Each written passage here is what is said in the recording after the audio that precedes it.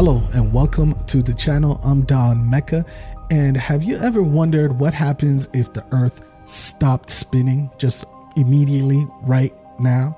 Would everything just move along the same, or would it be massive havoc and destruction? Well, in today's video, we're gonna find that out. It's a video from XKCD's What If channel, and it's called What If Earth Suddenly Stopped Spinning? If you're into watching reactions to fascinating videos from the web, make sure you like and subscribe. We're on the road to 100 subscribers, so your support would be everything. Thank you for watching, and let's get right into this video. What if the Earth stops spinning?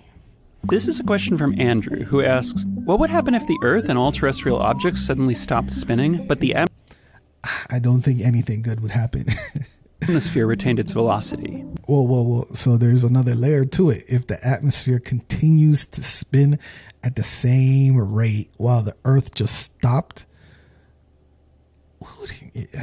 wouldn't it just cause crazy winds?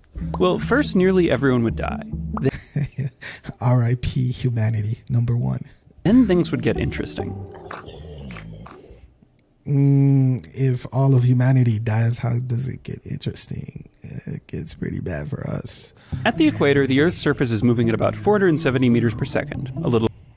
Okay, 1,040 miles per hour.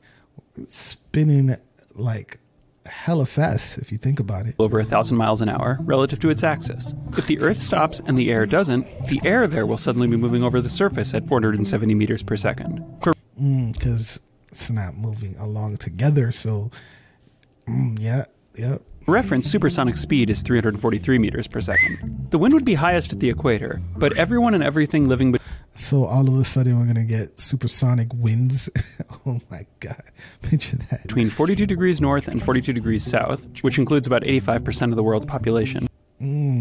Wow, 85% of the population is near the equator. Did you know that? I did not. Would also experience sudden supersonic winds. The high winds would only last for a few minutes near the surface before friction with the ground slowed them down. Okay. So it's not havoc forever, at least. However, those few minutes would be long enough to reduce virtually all human structures to ruins. Even structures strong enough to survive the winds themselves would be in trouble. As Apocalypse now. Comedian Ron White said about hurricanes, it's not that the wind is blowing, it's what the wind is blowing. If you ever watch those tornado videos and stuff like that, a lot of damage happens from the stuff that the winds pick up and just crash through other homes. Say you're in a massive bunker made out of some material which can withstand 1,000-mile-per-hour winds. That's good, and you'd be fine if you were the only one with a bunker. Unfortunately... But, I mean, if you have a bunker, you're not very likely to be building a bunker right next to someone else with a bunker, right? And this event happens suddenly, so you won't even get a chance to get to your bunker. You probably have neighbors, and if the neighbor upwind of you has a less well-anchored bunker, your bunker will have to withstand a supersonic impact by their bunker. My home in Boston is far enough north to be just barely outside the supersonic wind zone, but the winds here would still be twice as strong as those in the most powerful real-world tornadoes. Wow. Twice as powerful as real-world wind tornadoes. Yeah. Hope this scenario never happens. I don't see how it could ever just stop spinning immediately like that. Buildings would still be smashed flat.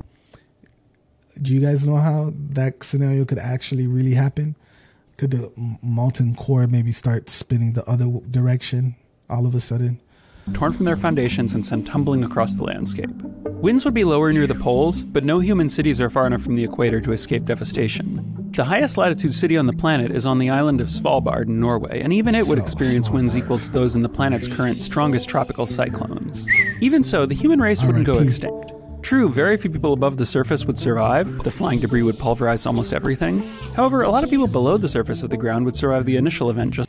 Oh, look at all those New York Transit subway riders surviving this sudden apocalypse. Just fine. There would be other lucky survivors, like the scientists and staff at the Amundsen Scott Research Station at the South Pole. The surface of the Earth at the South Pole isn't moving relative to the Earth's axis because it's on the axis. People picture that. Imagine this happens and you're in this remote ass place super remote place at the bottom of the planet. And the whole world just gets kaplooey. Ooh. There would simply lose contact with the outside world. They'd probably be confused until someone noticed that the sun had stopped moving across the sky. Then they'd be really confused. Back at Oh, yeah.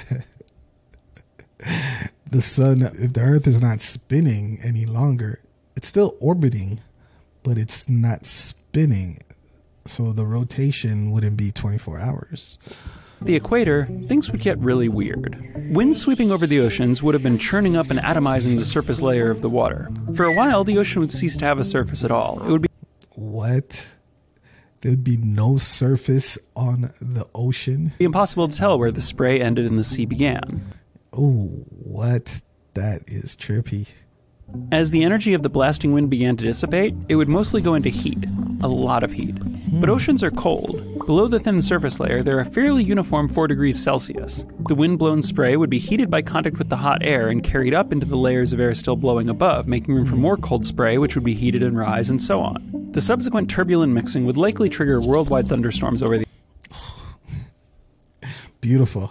I love me some thunderstorms, don't you? oceans. The wind would also have momentum, which would transfer into waves which would sweep around the globe, west to east, and every west-facing shore would encounter the largest storm surge in world history. It would be like a combination of normal wind-driven waves and a tsunami. A turbulent wall of water would flow ashore, reaching in some places many miles inland. Eventually, a dense blanket of Freaking apocalypse. fog would settle over the cold ocean surfaces. Whoever sent this question is a demon. Normally, this would cause global temperatures to plummet, and they would, at least on one side of the Earth. If the Earth stopped spinning completely, the normal cycles of day and night would end. The sun wouldn't completely stop moving across the sky, but it would slow down a lot. As the Earth's orbit carried us in a circle, we would see the sun rise and set exactly once a year. Well, not exactly once a year. The momentum of the atmospheric winds would get transferred back to the Earth, starting it spinning again very slowly, since the atmosphere is much lighter than the Earth. Yeah. Relative to the distant stars, a single spin of the Earth would now take around 3,000 years to come. Oh my God. Oh my God. 3,000 years? 3,000 freaking years? Yeah, you're going generations upon generations before your side of the country, your side of the planet gets any sunlight. Oh, goodness. Complete. So for all practical purposes, the once per orbit day that lasts a year would win out. Earth would experience 6 months of daylight and 6 months of night. On the day side, the surface would bake under the constant sunlight, while on the night side, the temperature would plummet. Although the length of the day... What are we going to do then? Are we still going to have borders? Because everybody's going to the warm climate. No one's going to stay in perpetual freezing cold darkness. It would change, the length of the month would not. The moon hasn't stopped revolving around the Earth. In fact, the moon, our faithful companion, would act to partly undo what Andrew has done. Remember, this is all Andrew's fault. Yeah, Demon Andrew. And clap it up for the moon. Continue to spin around Earth.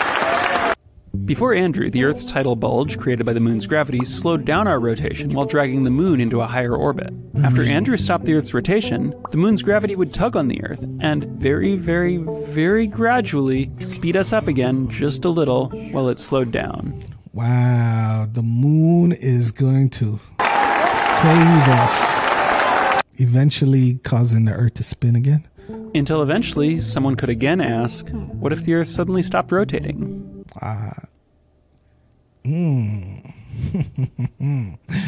Andrew, this is all your fault, you demon.